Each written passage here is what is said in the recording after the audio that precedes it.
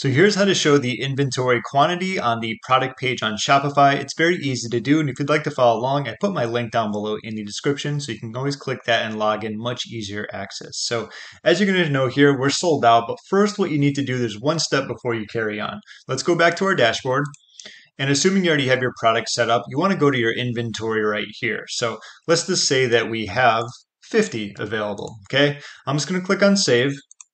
Now, if we go back over to that page, it's not going to show 50. Obviously, that's what we're looking to do, but one thing will change. Let's go over there. And after reloading, you'll notice it's not sold out. So now we can show you how you can actually go about showing that we have 50 items. Let's go back over here. What we want to do is go to our online store section, and it's going to bring up the themes. So if you're using Dawn already, that's great. It's going to be their basic one. What we want to go do is customize it. So let's click on customize. If you're not using Dawn, you can always use it if you like. And from here, let's simply click on homepage and then go to the products. And right here, assign to one product. It's just the one example. So let's go here. And as you can see, it's not there. But what we want to do is go to the left side. Let's click on add block. And then from there, we have inventory status.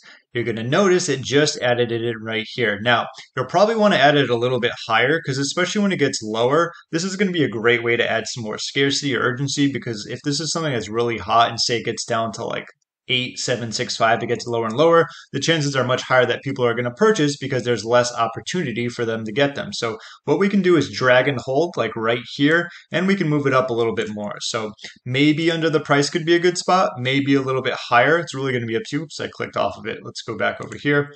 So it's going to be inventory status. If you want to put it above the price, I think that looks pretty good, right? And of course, if you want to click there, what you can do is go for the low inventory threshold. So once this, gets to a specific number, that's where it's going to start to say like it's almost out of stock or so on and so forth. So it says low stock. So 71 isn't going to be low, but just to kind of give you an idea, maybe around 10 or so would be a good number where it had it.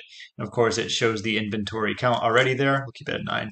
But that's going to be the tutorial about how you can show the number of inventory on there. I think it's a great little tool, especially for the fact, like I said, once you start getting low, in 9, it could be, say you have like, 1,000 of something. So low inventory from there could literally be like, like 50, 40. Play around with it though. It's really up to you, but I hope you enjoyed this video and I hope it helped you out. If it did, be sure to give it a thumbs up as it helps me out a lot as well. My name is James. Thank you so much for watching, and I will see you in my next video.